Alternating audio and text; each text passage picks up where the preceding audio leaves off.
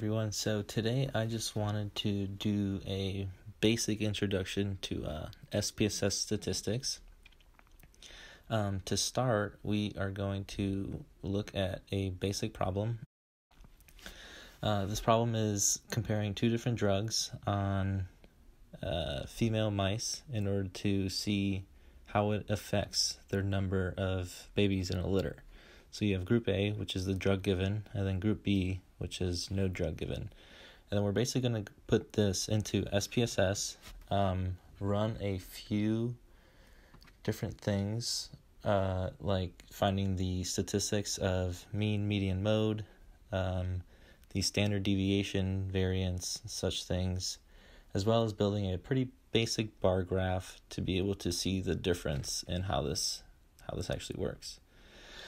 So to start, we are actually going to put in the different variables. The first one we will have as group, which will be group A or B. And the second one we'll have as babies. We'll both have them as numeric because even though it's group A or B, we can label the different values. So we'll label group as just group, and then we'll have babies as the number of babies. And then value, we will have 0 as control, and then 1 as drug. Okay? There doesn't have to be any values for the babies one.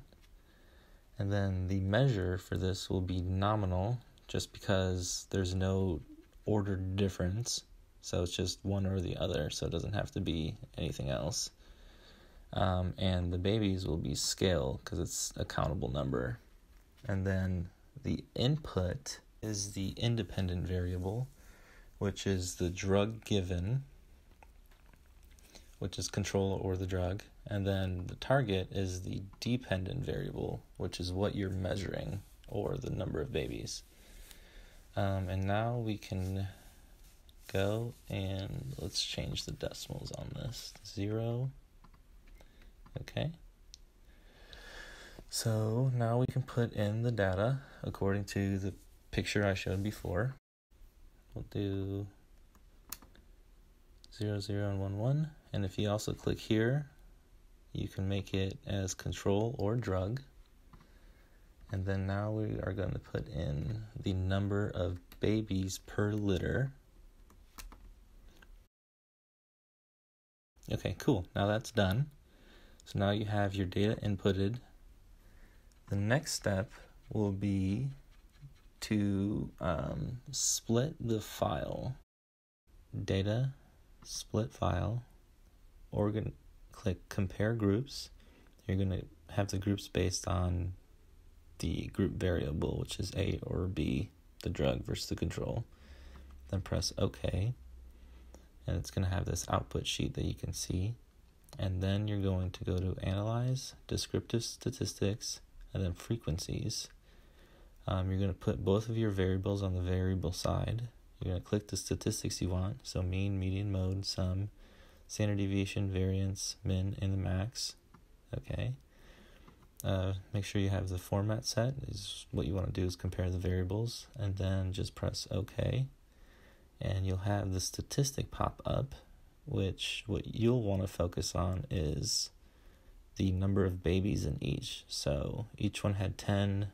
Standard deviation was 1.247 for the control compared to the 3.247 standard deviation in the drug, and that'll be that. And then what you'll want to do is create a basic graph. So for this, you want to go back to split file to analyze all groups to not base them on that. And then you'll go to graphs, chart builder, and then create a simple bar graph. You'll have the group on the bottom and the number of babies on the y-axis. You'll do this based on mean for each one, and you should have something pop up. Yep, just like that. And then you can always go back edit as you want, change the colors.